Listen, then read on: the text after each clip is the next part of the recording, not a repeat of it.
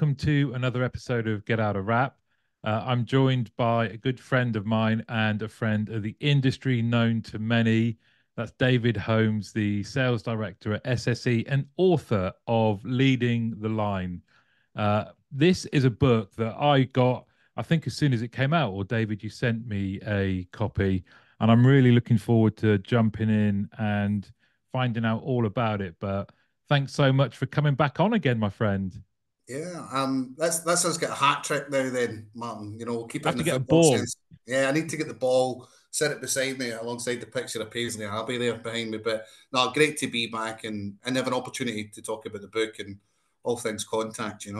Yeah, well, which is something that we love amongst other subjects. But yeah, you're right. Third appearance, and always so interesting to talk to you and your backstory.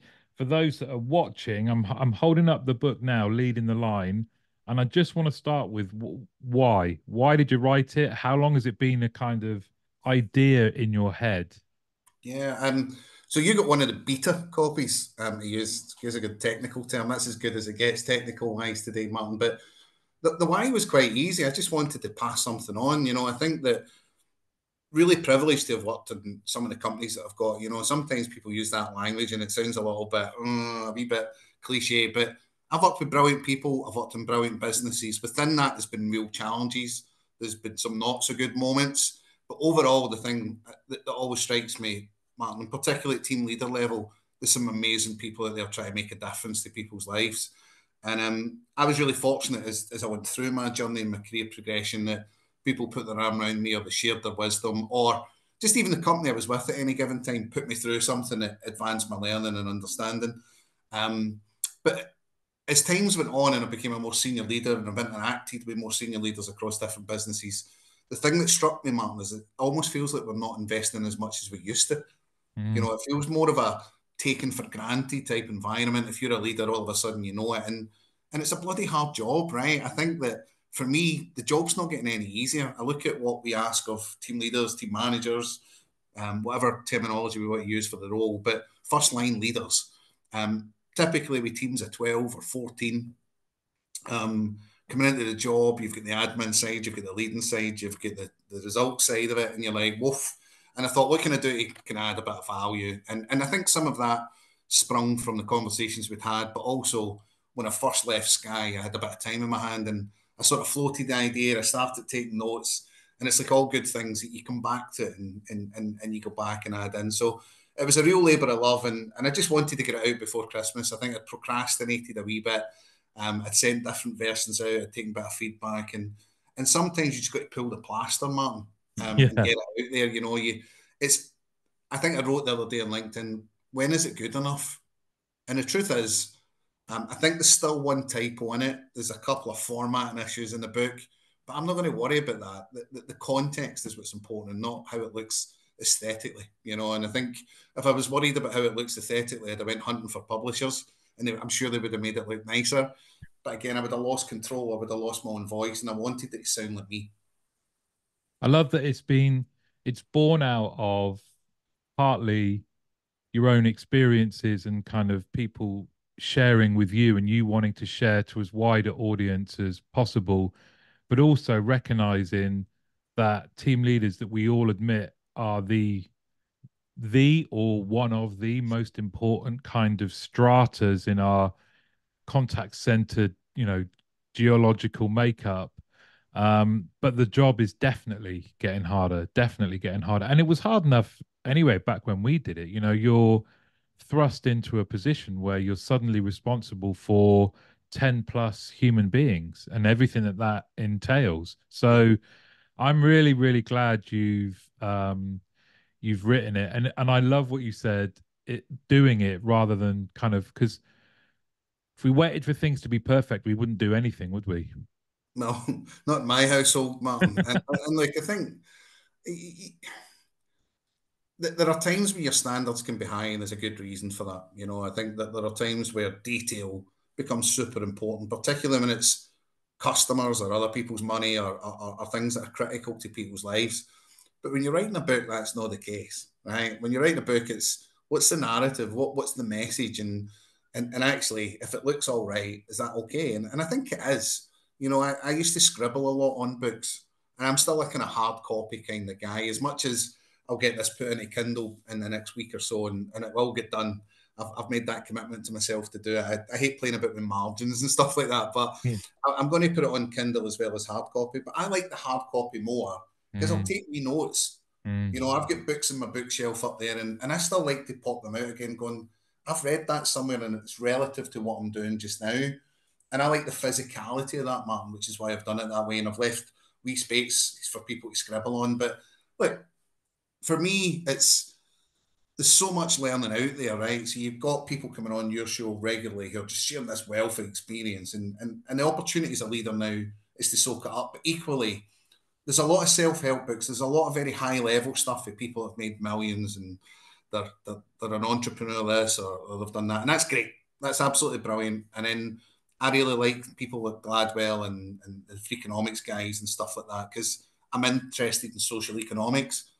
But sometimes it's hard to distill that down to practical, pragmatic steps you can take as a team leader, particularly if you're new to it, particularly if, to your point earlier, you're thrust into it. That's a good way to say it is. It kind of feels like somebody flings you in front of the bus, doesn't it? Yeah. Um, and like I remember taking the role on at first, and I was bricking it. You know, I was like, what if I get this wrong? What if I say the wrong thing? And I'm guilty of saying the wrong thing now. Never mind then.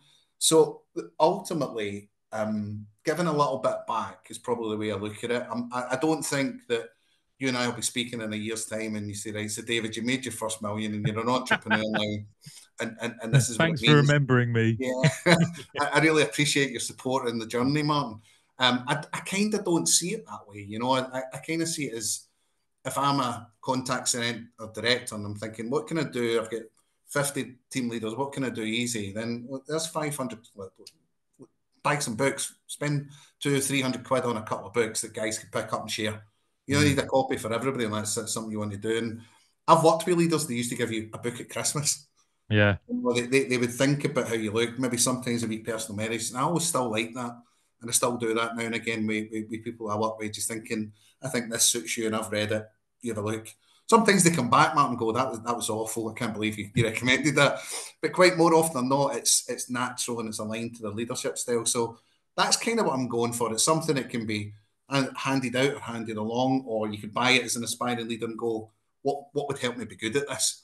And I've sort of built it into two parts. One is the work centric piece, and the second is a little bit my story about how I went from, I guess, building cold store fridges to leading teams. And then that helped me accelerate my career because I would always say, Martin, that there is no better apprenticeship than being a team leader in contact centres. Mm, You know, you have to deal with everything. You have to look mm. at commercials, you have to look at people, you have to look at customer, and you have to look at process. You know, those four things alone are massive, and if you can learn them, um, there's not much you can do. And in between it, if you already have poor interpersonal skills and you can't improve them, you're kind of snookered, right? Yeah. Because you need to know how to deal with people in a really good way. And the people that succeed best, and I've seen loads of them, and you know loads of them, are doing really well in running businesses now because they've used those skills to go on. So I tried to distill that into the book a little bit. Well, let's just go into that then in terms of the how the book is structured and what people can expect when they get it and open the pages. How does it flow? So I kind of set the scene. The first chapter for me, outside the forewords, are around about well, just why I wrote it, a wee bit of seeing it, and I'm quite open about. I don't see myself as an author, although I love writing. You know, it's a pastime that I sort of kind of took up during the pandemic. It was that and walking. I became the Forrest Gump of walking during the pandemic, which I've not done as much recently, but the writing I still do. I travel a lot, Martin, so I like to just jot down ideas and thoughts, and some of that becomes something. Sometimes it doesn't. So it kind of I set out the tone about like if you're looking for something that runs in some sort of kind of really academic way, then that's kind of not me. I also say I'm trying to speak in my most authentic voice. If you met me in the pub and you had a pint, then um, it's fair that sometimes I can swear like a sailor on shores leave. Not always, but so there's a couple of kind of real time expressions that I would use or think about.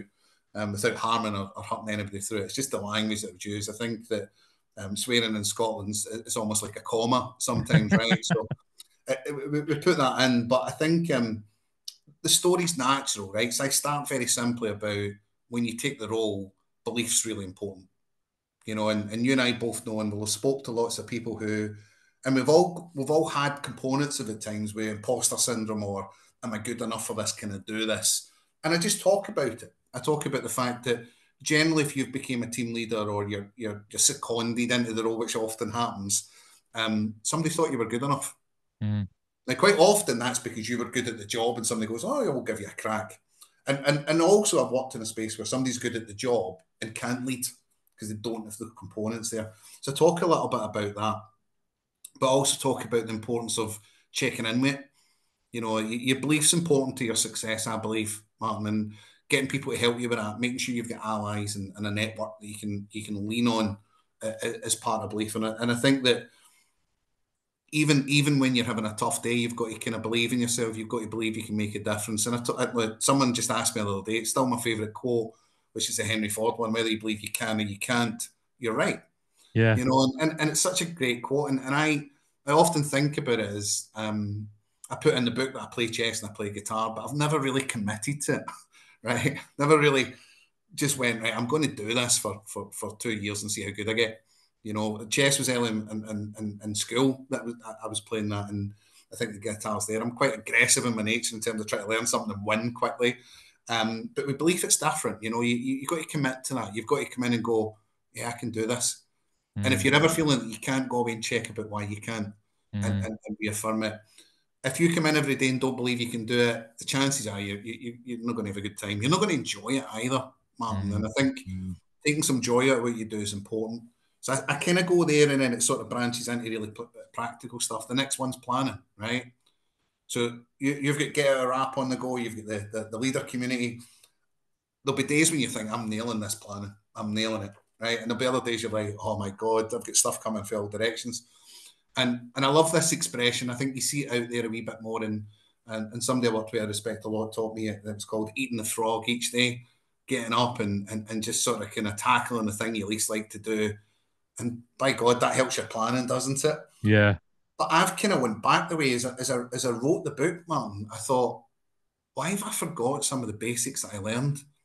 And when I worked at Direct Line Insurance, and I'm always grateful for my time there in particular because that's where I got a lot of learning from a team leader perspective. They sent me in a course, and at the time they had the Filofax. And I'm Nice. showing my age a wee bit. I think even though it wasn't quite the early 90s, it was late 90s. But the reality is you took the time to write down, you prioritise, you date stamped, you put it in. Obviously, we do a lot of that stuff electronically now.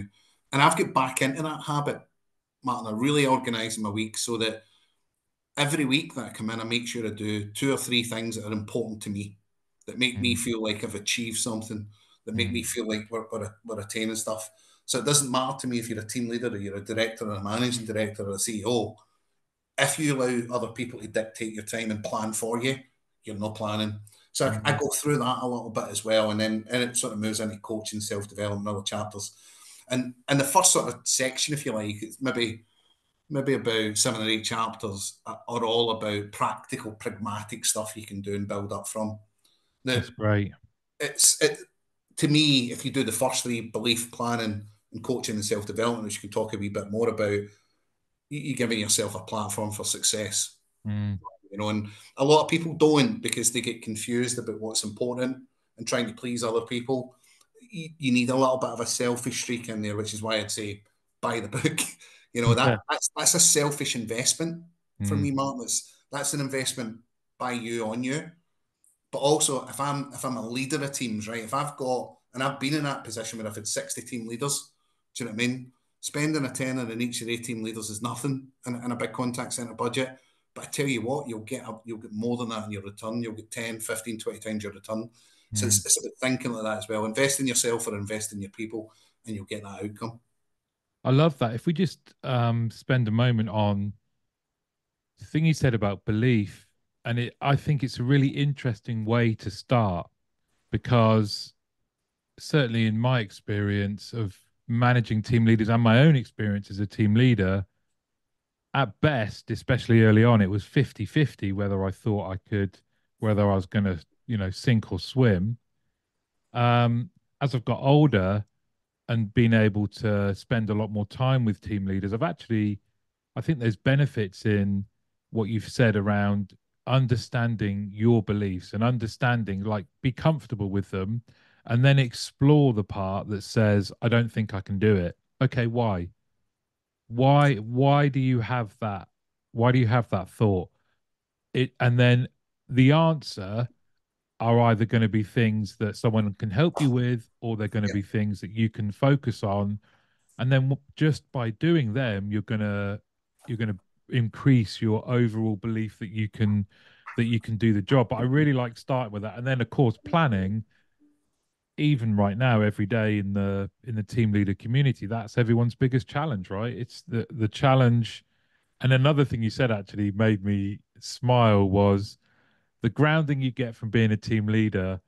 I I say now, as a business owner, it's that period of being a team leader that has prepared me for now more than any other role, because the other roles as you get more senior are laying on different things like strategy or whatever, but actually being able to juggle what seems like an impossible amount of tasks and dropping them at times and still going on. It's the planning part that if you don't get that bit right, no matter how talented you are, how much of a people person you are, you'll never be as successful as you can be. So yeah, those two parts to start, I think, are really clever. yeah. I mean, I very at the beginning of the belief part, I put down, "Do I think I can do this?" And then if the Yeah, answer is, "I think I can," you don't need to be 100% certain, yeah, And I think that senior leaders should be better now than they were as well. And that's not a criticism of people in the past. I think there are mm, more intelligent. There's more intelligence out there. There's more support and understanding if you want it as a senior leader, and to check in with it. And I think the thing that I'm still working on, even now at turning 50 this year, Martin, and still trying to improve myself, is tailoring the fact that I'm an emotive and passionate guy about what I do. I care about people a lot, but I need to bring balance there. And my natural process is to use frustration that I might have and figure out solutions. And I am typically solution orientated, but reflection time is something that I benefit from these days. I think that one of the things that I talk about in the book as well, it's okay to speak to your line manager and say, I need a bit of help. I mm, need you to give me a bit of space for this because you've asked me for 400 things. You talk about the tasks. Now, I believe and that comes back to it, your language is, I believe I can do those things, but I need to understand what's your priority so I can prioritize. And mm, that's why I think that belief planning and self development, stroke coaching become one and the same, right? Because if you've got a team of 12 that each, let's say, for example, you've got a mix of experience. Now, we've all been there, we use some of the experienced people in our team to help us, but you get that marry of supporting your team, getting a bit of learning for yourself, hitting a result, which helps your line manager, and it becomes all there. Whereas if you're just busy, if you're just a mm. busy fool, you don't get them. But beliefs sort of kind of really important. And I think the other bit of it is when I'm doing this, is it going okay? And I Yeah, remember asking myself that when I first ran a team. And I think the benefit is when I was first a team leader, I wasn't a team leader in service. And I've worked in both service and sales. My first leadership job opportunity was in sales. So from that perspective, you can get a very clear result based orientation, so you can track on there. I think service operations now are more result orientated than they've ever been. You've typically got 4 or 5 KPIs in there, and I talk about KPIs in the book. Just for any senior leader out there having 20 KPIs, that's not a KPI. That's just a list of targets, right? yeah, KPIs, keyword is key, and the performance indicators, right? We need to use them carefully as senior leaders and wisely so that we don't overload team leaders. But I think one of the bits that I like, even if I wrote it myself, are people responding to me? You yeah, know, mm, because the hardest bit with belief is if you're doing everything and people are like, yeah, I'm not feeling that.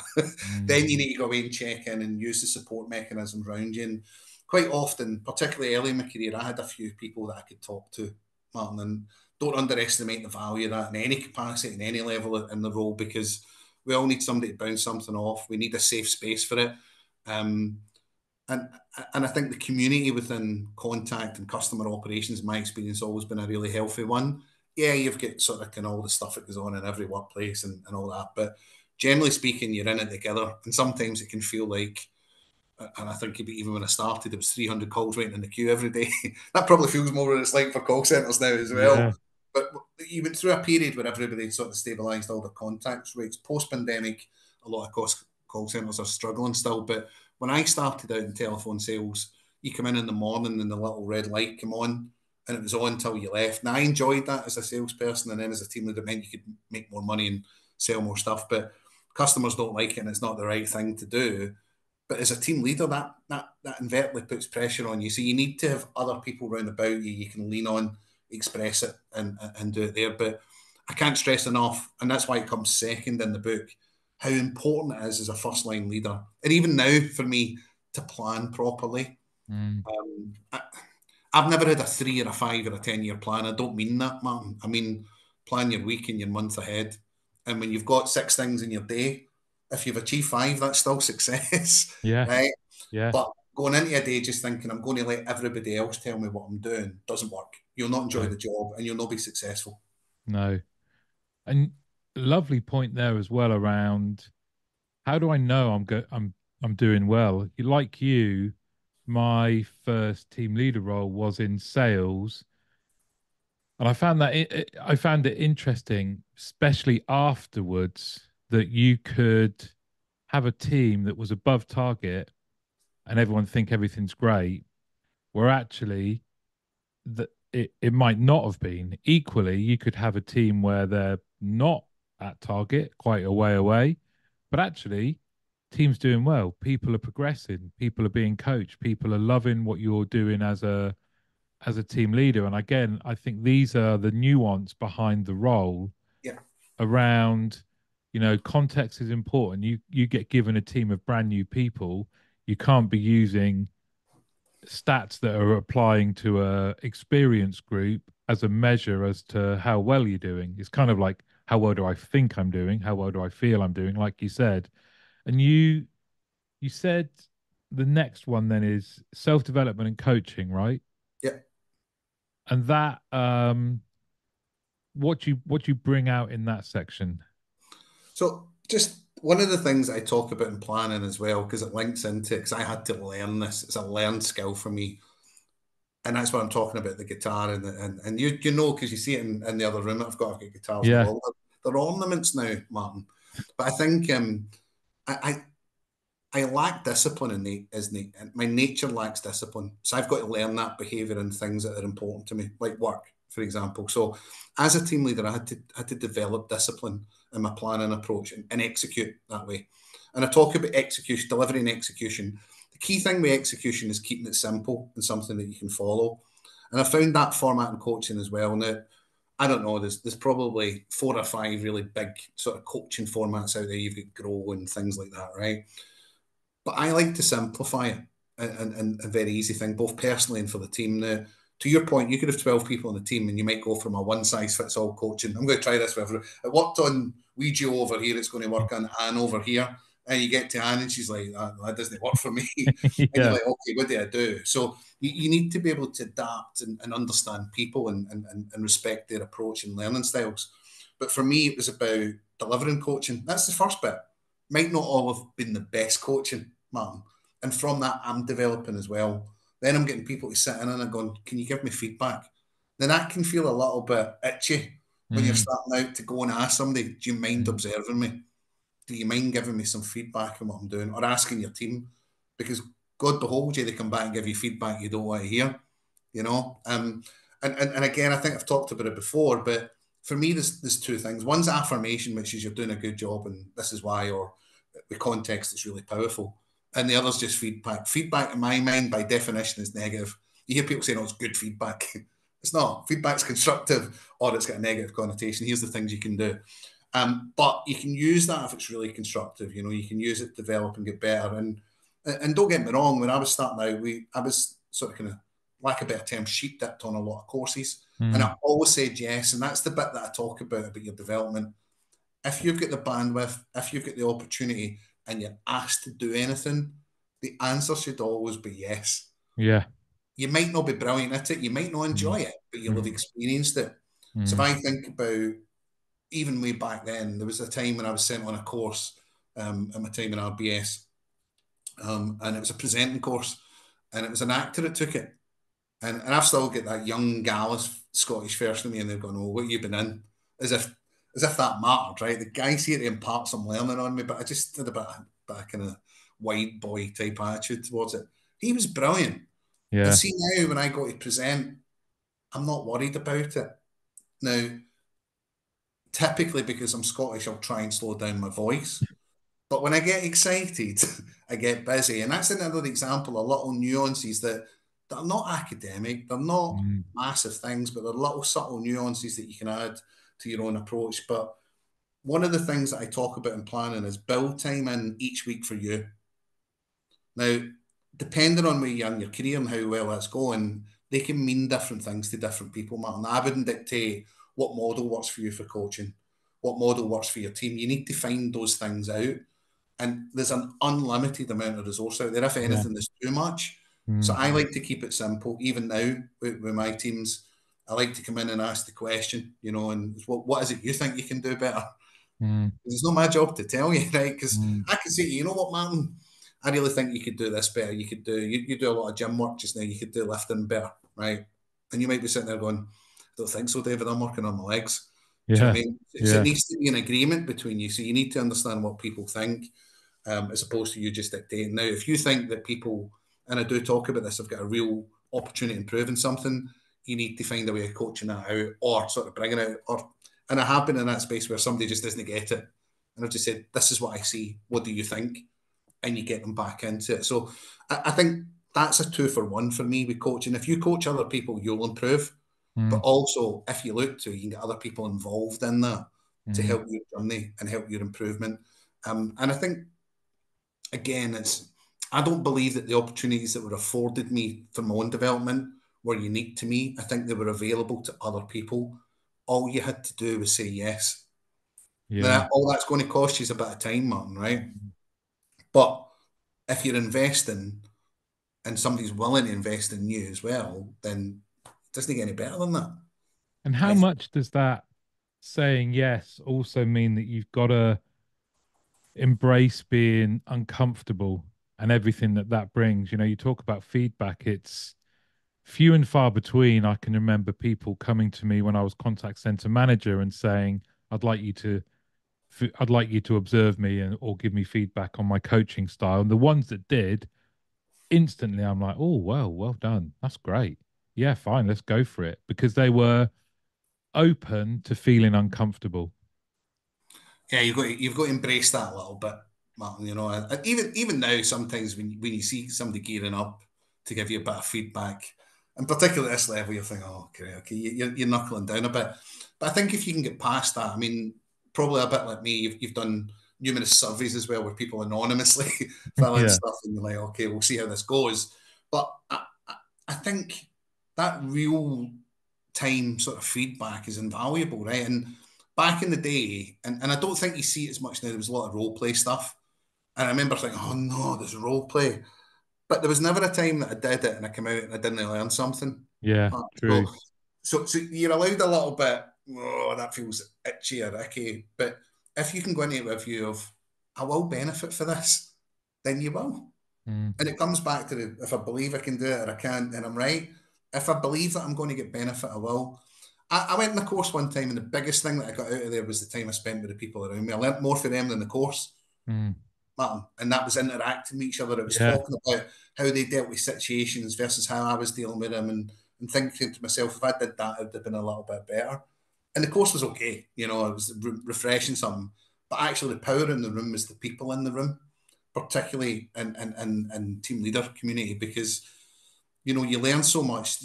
One of the things that people don't talk about when you become a team leader is dealing with all the stuff that happens in people's lives. Mm, And the reality is, none of us are counsellors. And I'd listen. There's not a job I wouldn't want less in the world than to be somebody's counsellor. Um, but you find yourself dragged into that a little bit. You need to be sensitive to what's going on. And I think that I learned a lot because I'm not naturally sensitive either. I'm quite, if you say something to me, I just take it at face value. I don't get personally offended often, So I tend to be quite direct in how I communicate. Um, and what you learn is not everybody likes that, man. So Mm, that's mm, okay mm, because you need to be sensitive to that. You need to understand that some people need you to take them around the walk before you can hit them with a punchline. Whereas some people are like, just, you know what, I've only got 2 minutes, going to just tell me what you want. So there's a lot in that, and you can get that benefit from working with people who are not like you. And again, that was a learned thing for me. I used to love working with people like me that were in doing stuff quickly and executing and the rest of it. And part of my self development was understanding the value that people brought who didn't think like me, who did things different to me, who had a different way of doing it. Because every now and again, I would need that.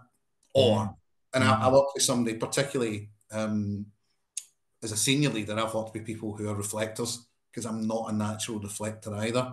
So understanding yourself is important for both coaching and self development. And I think if you get them in the order, and that's like, I'm not saying these are the perfect order. You do this, you'll be the best team leader in the world. Do these three things and it'll work for you. What I'm saying is you're giving yourself a huge chance of success. If you believe in yourself, if you plan well, and if you coach and self develop, there's other things that you do, and I talk about them as well. And then I talk practically about my experience with them. But honestly, I can't stress enough if you're an aspiring leader watching this, or a team leader doing it, or you're a senior leader wondering how do I get more from the team leaders, find the time to invest because too many contact centres are too busy on the delivery and not thinking, okay, let's sharpen the saw here and get people moving a bit quicker because they're working on each other. How would people approach breaking that cycle then of we're too busy, we're too busy, we're too busy? You mentioned earlier that kind of allocating time for self-development, and they could be reading the book. But if you were talking to other senior leaders now, if people are recognizing, oh, I'd love to develop my team, how does it come back to planning? How do they do it? Well, it starts where they need to believe that they want to, right? Um, I think that somebody once told me people do what they want to do, mum, right? And that's one of those really deep, profound statements that you don't realise it is until you go away and think about it. A lot of senior leaders, and I've been in this trap before, you get fooled into thinking being busy and as the outcome, and it'll deliver it. I'll come back to what I think is important about belief planning and coaching again, as well as that if you get the inputs right, in theory, the output should work. Now, you've always got situations. I used to work in mobile, and every time they launched an iPhone, not so much now, the phones would ring off the hook. Man, you, if you plan for it, you'd need to bring in like 300 FTE, and the businesses weren't doing that, right? So you just took the hit. Yeah. At that point, you're pulling your offline time as a senior leader. You're focused on Mm, the delivery for the customer and for the mm, business. But what you need to be doing is looking at your year as a whole, saying, right, we know this is a quiet period. This is where we're going to double down on investment for people. This is that's where nice. if we've got Yeah. 100,000 in the budget to train Mm, people, we should do it. mm, As an individual, but you're thinking, right, okay, where am I weak to have gaps? And I was taught when I done time management training, I was taught how to plan for um, time hoovers and unexpected events. So you put time in for that in your calendar. yeah. Now, people have got the habit now, and I'm sure most people will recognise that somewhere in their own business where people send you an invite, they don't even check your calendar. And I learned this from an old boss. He used to just delete them. He'd go, I'm not coming. You've not checked my calendar. You've not even asked me. You've just come over the top. And you're like, oh, Christ, I need to go and fix that, right? And I think there's a respect out there for people. If you're going to ask for the time, you check they've got it. Mm, And I think if you're really disciplined about yours and say to somebody, I'm not attending if you don't have an agenda, or you at least give me the gist of why you want me and what I'm going to do. And there's that whole bit about what is it? I think you get your best of the world saying stuff like you should never have any more than a 2 peaks a meeting or no slides and stuff. Sometimes a slide's necessary to yeah. articulate our aesthetics or Yeah. whatever. Sometimes 2 peaks is not enough because it's a really hard problem. You've got a group of people. But if you're getting invited to a call, somebody's asked you for your time one to one. And again, I got this from another old boss one time. He used to ask her for an hour and they give you half an hour. You're like, I need Mm, an hour. And you're like, no, you don't. Get focused. And I think that's important. It's the Karate Kid reboot with Jaden Smith and Jackie Chan, isn't it? Your focus needs more focus. And yeah. that builds time. But from a senior leader perspective, because I know a lot listening to your show, man, is be courageous. right? Mm. When you're getting that downward pressure from some of the teams saying, cut your costs or do this, and saying, look, if we invest a wee bit of time, a wee bit of shrinkage, I hate that word, but a wee bit of shrinkage, and we're planning schedule, these guys will be 2% better than they were before in year That's one. it. You Yeah. know, and actually, it's again, there's loads of cliches float about our business, but that whole bit about what if we invest in people and they leave, and I always like the bit the reverse of what if we don't and they stay? You know, Yeah. and nobody wants their operation to go backwards, man. I Mm. certainly don't.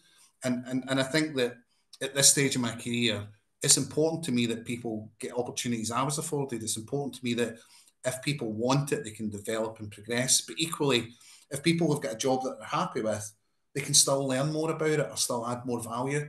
Because not everybody wants to be a team leader or an ops manager or a sales center manager or any of those types of jobs.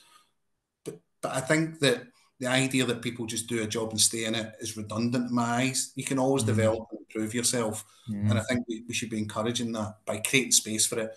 And I think that starts with senior leaders. I don't think it starts with team leaders or ops managers. It's directors and managing directors need to invest time and money into people. And if you do, you'll get the return. I genuinely believe that. Mm. That's great. Um, how would you summarize then the sections after self-development and coaching? What's the next part? Yeah, I mean, look, I'm checking my own notes here to make sure I've got it right, but I talk a lot about delivery and execution, Martin, in my day job as well. I honestly, see if you ask me to put a slide deck together, it's not great. I can do it because I've learned how to do it, but I don't enjoy it. I Yeah. enjoy this, enjoy the dialogue, enjoy Mm. the conversations. If I'm doing a town hall event or a presentation, the slides at the back of me, quite often I'll stand in front of them as well so you can't see them just to be Yeah. annoying. Um, so from that perspective, I'm focused on the delivery and the execution and the context and the concepts versus how that looks aesthetically. And I would always argue that that's more important. Yeah. I've worked with loads of people, and I remember, and you can be dazzled at times, right? Somebody puts this big shiny up on the screen, and bear in mind, I worked with media companies and telcos and stuff. They had copywriters writing this stuff, and you're like, wow, how can I not write that? And then you realise they've studied for 4 years to do it, right? And and then you go to execute the plan, you go, that's unworkable. Yeah. And I've went for jobs and I've had a 3 point plan, and people, you speak to people after and you had 20 things. I mean, could you deliver that? And even now, when I typically interview, Martin, I'll ask people to say, right, what's your 30, 60, 90-day plan? And see if it's dead busy. I'm just sitting there thinking, that Not going to person doesn't happen. Yeah. understand. It's not going to Yeah. happen. So I talk Mm. about that. I talk about magpieing. We've spoken about magpieing before and getting support. I love the idea of borrowing with pride or stealing the bits of silver and put it in your own Mm. nest Mm. and using that. I think I've a lot of what I do and how I am and how I approach stuff is stuff that Yeah. I've gleaned from other people. Setting a goal, right? So you talked about earlier about belief, but you still need to know what success looks like. Now, for me, I still do this every year. I write down 3 objectives. I still think in ink. I write it in black and white because it helps me. It's part of my learning style. Mm. But I'll typically write two professional and one personal, or two personal, one professional. It's never ever three or one. And then I'll say, right, okay, am I being successful against this? Am I achieving what I set out to do personally? Now, all of us, if you work in the industry, will have some sort of targets you get and KPIs. God help me, we've talked about it, but keep it simple. If you get any more than 5 KPIs, you're pushing people the wrong way. Yeah. Yeah, there's triggers and there's indicators you need to look at and be mindful. But if you believe, which I do, if you get the inputs right in your operation, you're really clear about what success looks like, you shouldn't, in theory, need more. Mm. And I think technology's to blame a wee bit, Martin. We can do Mm. more than we ever did. In Mm. call centres now, you've got tools like Speech Miner, for example. Not criticising the tool, it's a great tool. But people get, oh, we can tell you this and tell you that. The answer to that, Martin, should be great, thanks. It shouldn't be, let's put 15 targets about what people say in a call. Yeah. Yeah. Because otherwise, the call becomes stilted and less natural. Mm. And the least scripted approach to a business model, in my opinion, is still the best. Yeah, because it's more natural, isn't it? Yeah, and so I get that, and then I just talk a wee bit about leading line, other things you can look at, little bits and bobs, and dig into. Because ultimately, if you're really, really focused in your career and you want to do well, there's lots out there you can learn from. and I would advocate that, right? And as I said at the beginning, yeah, you get these very high level books from people who made millions. They still say stuff, and I've said it before, and I'll say it again. This whole follow your heart thing, that doesn't help you when you're back shifting a Saturday with 12 people in Glasgow, right?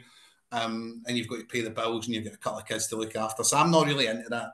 But if you can find a job where you feel you're adding value, you enjoy it, you're getting outcomes, that's good, right? And Mm. it's doing what you need it to do and it's helping you progress. And that's why the second part of the book's my own story.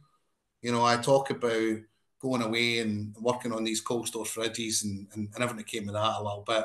Talk about how I grew up because each and every one of us as a leader is a mixture of nature and nurture, isn't it? You know, it's a bit of what our experience is. And I would always say that the 7 years I had at the airport helped me talk to anybody at any level Mm. because I just did, I delivered catering to planes, right? Drove a truck badly, shut the airport for traversing the truck into it one time.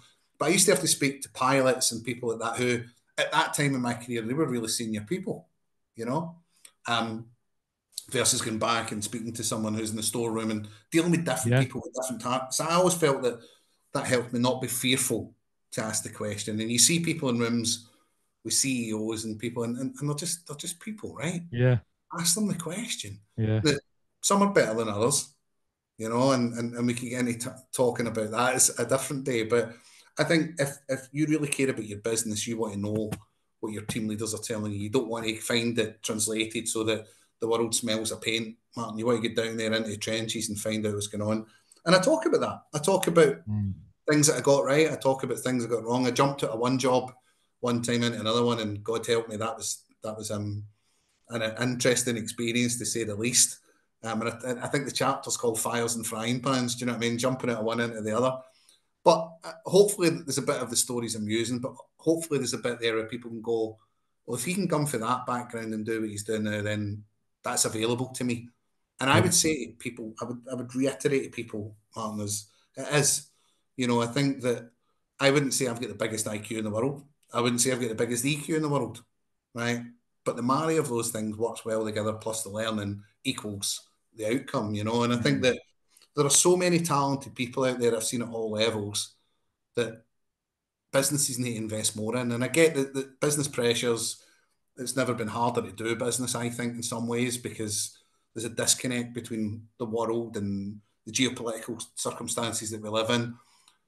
But again, it's just about being courageous and brave. And I think Yeah. as you're an individual, I'd say the book would help you just get a different slant on it, a more authentic slant, I would hope. And I'm certainly not saying here that I think I'm going to make you millions. I'm not going to make anybody millions, Martin, least of all myself. But what I will say is, for a tenner, the worst that you're going to get is some good advice and a wee bit of a story. So you get a 2 for 1, I would say, right? I should have sold them in sections at a five each. Well, look, I'm a big fan of you.